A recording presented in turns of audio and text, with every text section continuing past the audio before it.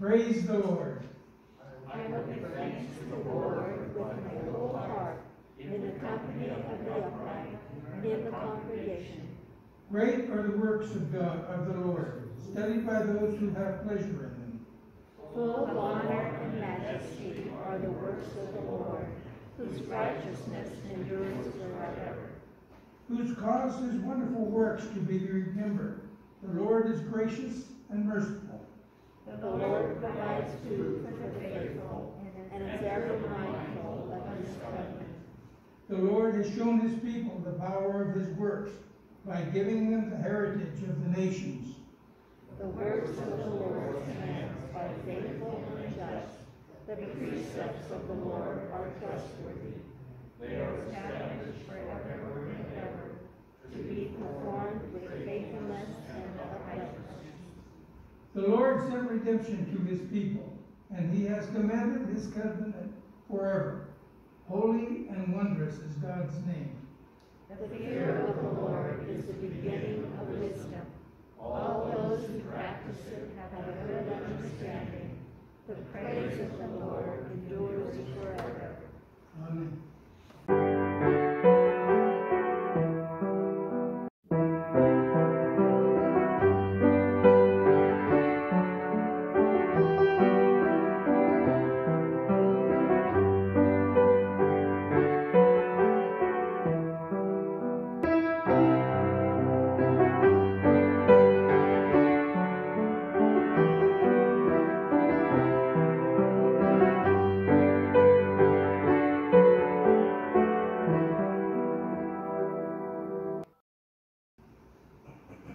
Let's be in an attitude of prayer. Dear Lord, we just thank you. It's for the rain, for the snow, for the sunshine, just for all of your creation. Lord, we have a week where we've remembered faithful servants that have gone home and we've been able to celebrate. It's a week where we have seen you working in our lives and we can give you praise. Lord, as we gather together, you already know what's on our minds and our hearts. Help us to give all of those concerns to you as we pray for your healing touch. We pray for ourselves, our families, our friends, our community, our state, and our nation. And Lord, we just continue to hold up your world. It's still just a very troubling time, and we just pray for your peace. We lift up our first responders for your care and protection, our firefighters, police officers, sheriff's deputies, those who drive ambulances and work in the shelters and repair our roads and utilities. And Lord, there's just so much illness, and we're just so concerned for our healthcare workers, and just continue to lift them up, encourage them, help them through this difficult season. And Lord, we pray for those who are ill, and we pray for those who need medical care this week, and we lift up their caregivers. We pray for those who mourn the loss of loved ones. And Lord, we just pray for ourselves. Lord, we're just kind of week by week just asking to be closer to you. Help us to listen to the ways that you are calling in our lives, and those gentle nudges. Help us to respond to your love and share your love with others. We pray all these things. And as we join our voices together in the Lord's Prayer, saying, Our Lord, who art in heaven, hallowed be thy name. Thy kingdom come, thy will be done, on earth as it is in heaven. Give us this day our daily bread, and forgive us our trespasses, as we forgive those who trespass against us. And lead us not into temptation, but deliver us from evil. For thine is the kingdom, and the power, and the glory forever.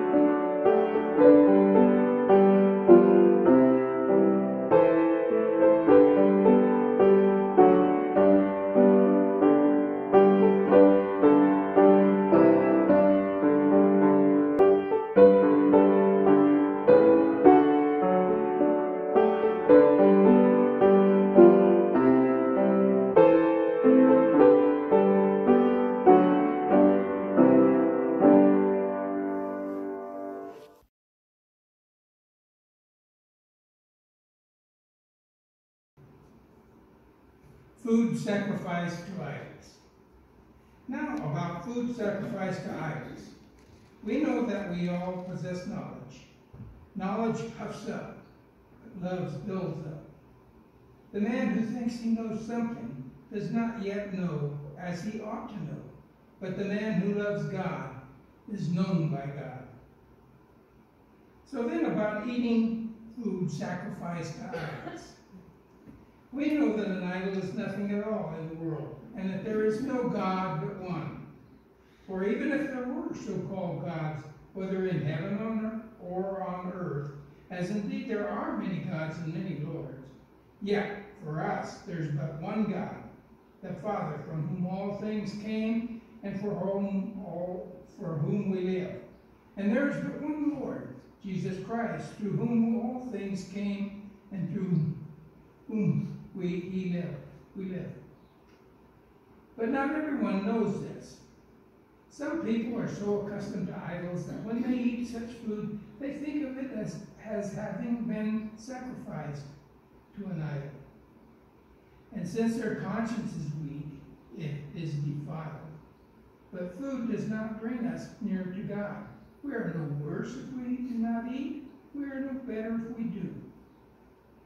Be careful, however, that the exercise of your freedom does not become weak and a stumbling block to the weak. For anyone with a weak conscience sees you who have knowledge eating the idol and the idol's temple. Won't he be emboldened to eat what he has been sacrificed to idols? So this weak brother, for whom Christ died, is destroyed by your knowledge. When you sin against your brothers in this way, and wound their weak conscience, you sin against Christ. Therefore, if what I eat causes my brother to fall into sin, I will never eat meat again, so that I will not cause him to fall. Amen. Dear Lord, may all of our thoughts and our feelings, the meditations of our minds and of our hearts, and the words of my mouth be acceptable in your sight, O Lord, our rock and our Redeemer. Amen.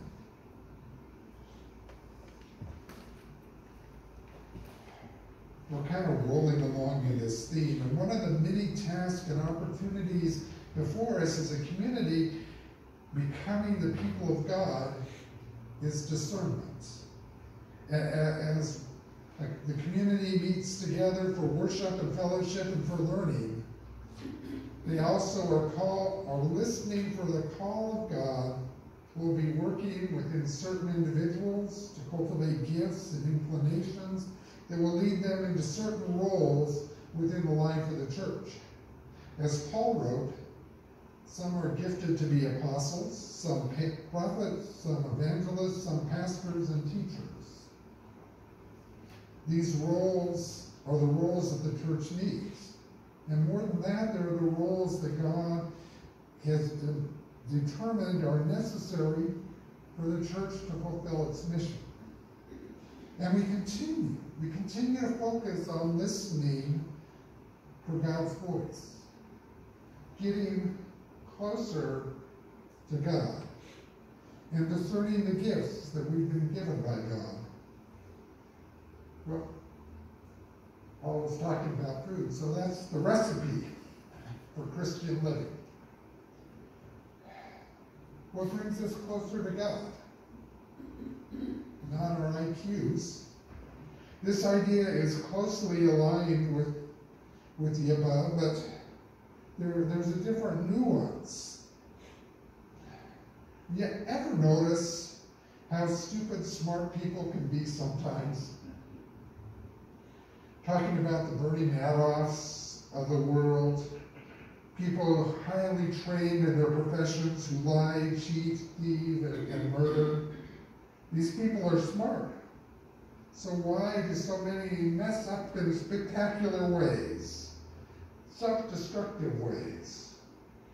Bill Cosby, Harvey Weinstein, Will Smith at the Oscars, Felicity Huffman and Lori Loughlin and the college admissions scandal, Princes Andrew and Harry. Josie Sumletz, Matt Lauer, Lance Armstrong, Bill Clinton. The list, oh my goodness, the list would go on and on. Why do they, really, all of us, do the things that we do? The list of explanations begins with pride and arrogance. The Apostle Paul uses the expression puffed up. Isn't that a good word? Literally inflated, like a needle that's been inserted into one's head and pumped and inflated to one's sense of importance. You know, we start looking like a bobblehead until our ego is larger than our brain. When this happens, people do really dumb things and often think dumb things. And we know it's true. We're proud people. And we think, well, maybe we won't get caught. No one will ever notice. That we're smarter than the law. Our colleagues, our friends, or might even outthink God. In the Bible, think of smart people like Jacob, Moses, David, Jonah. Could be a long list again. They all made bad choices. And God has a preferential option for the poor, not for the proud and arrogant.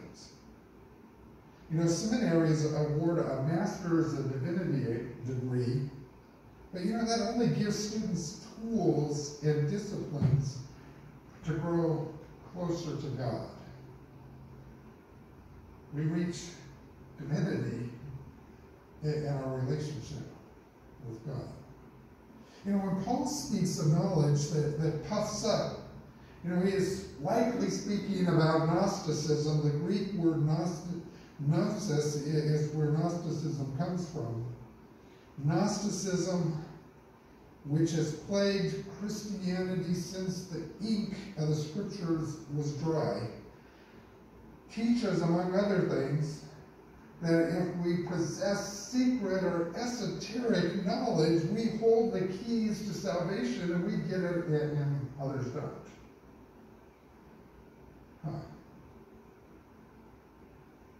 Isn't that what fuels our pride?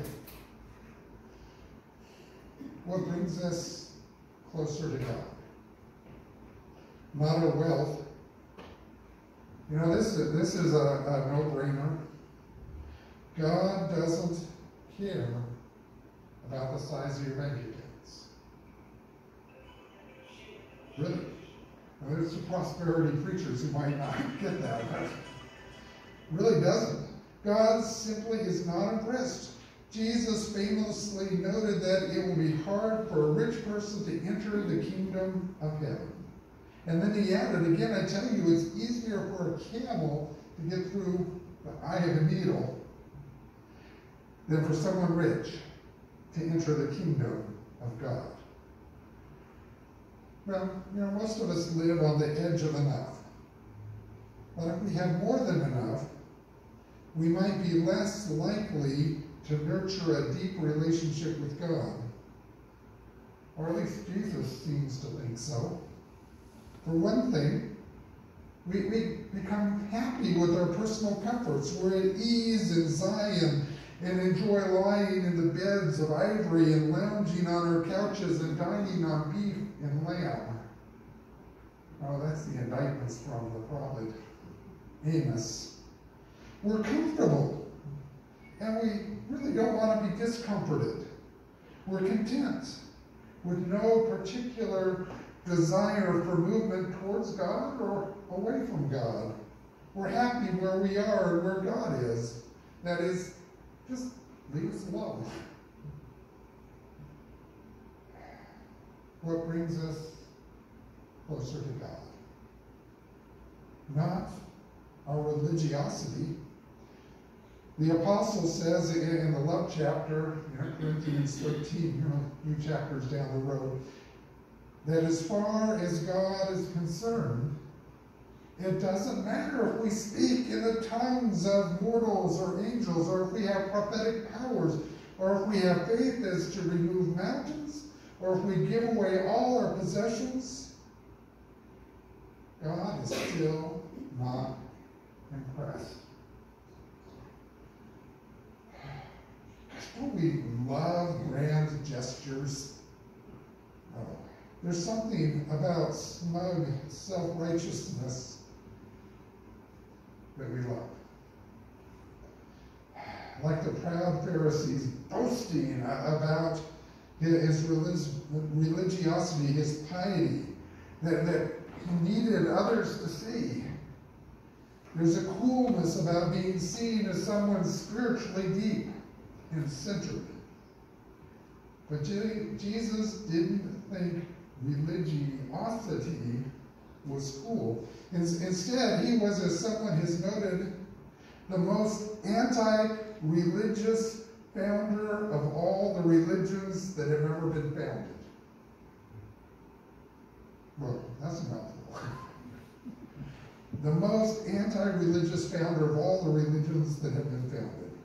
He had little sympathy for the Pharisees with all their fringes and tassels. So if you're thinking that God is impressed with your church attendance and offerings, well, you know, they're good things to be sure. Then think again. We carry our Bibles to church and offer to be liturgists and read the scriptures during worship. We can teach Bible classes. We can even go to seminary and become ordained preachers. Or this clinches it. We can don t-shirts that proclaim, I've read the final chapter. God wins. Or Jesus strong. Or love God, bro. I love my Sermonator t-shirt. Yeah, but it's not enough. So what will bring us closer to God? Actionable love. Or another way to answer is doing love. Paul says that although knowledge puffs up, what's the second part of that? Love builds up. The first image is that of a bicycle pump inflating a tire until it explodes. The second image is a carpenter building something beautiful and aesthetically pleasing. The word is agape. This is building love. This is love that acts, does something. This is love that looks out for the other person. For Paul, this means that although he has no problem eating food offered to Aphrodite in the temple of Corinth, he will not eat such food in the presence of those whose conscience might be weakened. His liberty isn't licensed. And Paul is careful to use his liberty in a way that builds, not destroys. For him, there's a nexus of liberty and love. And it's perhaps the most powerful linkage in human experience. The late Ernest Gordon, he was a Scottish World War II veteran, served for many years as Dean of the Chapel at Princeton University. And before he became a minister, he served as an officer in the Argyll and Sutherland Highlanders. He was captured by the Japanese and spent 3 years in brutal POW camp in Thailand. In a wartime memoir, Through the Valley of Kwai, Gordon tells a powerful story of how love changed hearts and minds. The Japanese forced Gordon and his fellow POWs to build a railroad through the jungle. It was a slave labor project. You probably remember, dramatized by Alec Guinness in the film The Bridge on the River Kwai. Conditions in the PO camp degenerated into barbarous brutality. The guards beat the prisoners, and the prisoners tried to beat each other out of food and water and a pair of shoes. Anything of necessity was in short supply. It happened one day that a shovel was missing. And the Japanese officer in charge of the work detail was enraged. He demanded to know who had lost the shovel. When nobody in the unit budged, the officer pulled out the gun and he threatened to shoot every one of them.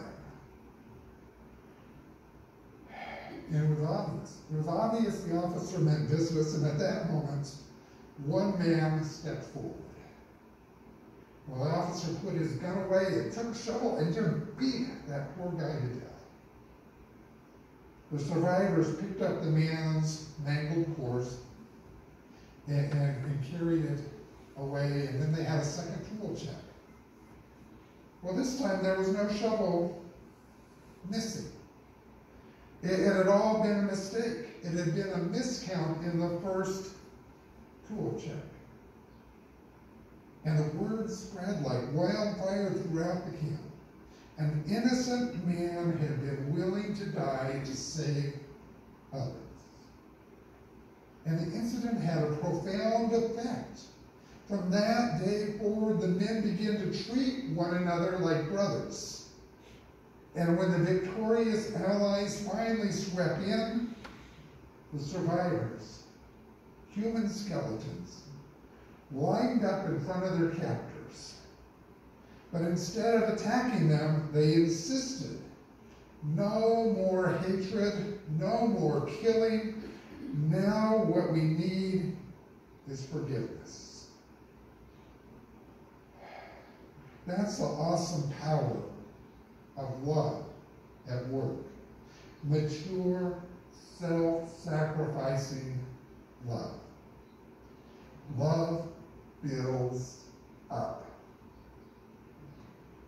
You know, I would argue that the lesson learned in Prisoner of War Camp, a powerful lesson in actionable love, bound Ernest Gordon closer to God than any of his learning, degrees, or positions. All right. Just to conclude, imagine Paul going further in his lesson about eating, using a recipe for baking to explain how do we grow closer to God. So if you want a recipe for divinity, then you'll need ample quantities of the flower of agape love, more than a cup or two of the milk of human kindness, seasoned with mercy, forgiveness, gentleness, generosity, and peacefulness. It is a recipe that warms the heart of God. It is the love that brings us closer to God. It's simply divine. Pure divinity. Amen.